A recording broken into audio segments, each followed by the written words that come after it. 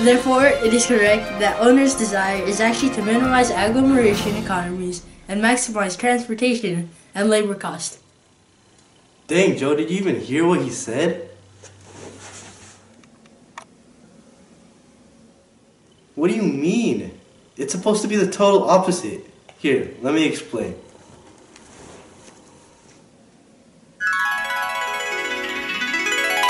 Well, you see, Joe, transportation and labor costs need to stay minimal, and on the other side, agglomeration economies need to maximize.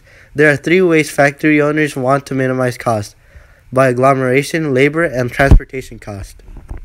Anyways, the lower the labor cost, the more profit for yourself, and the higher the labor cost means the less profit for yourself.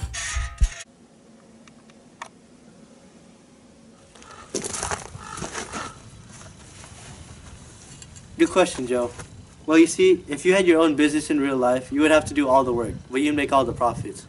On the other hand, you could hire employees, but you have to pay them, which means less profit, but less work.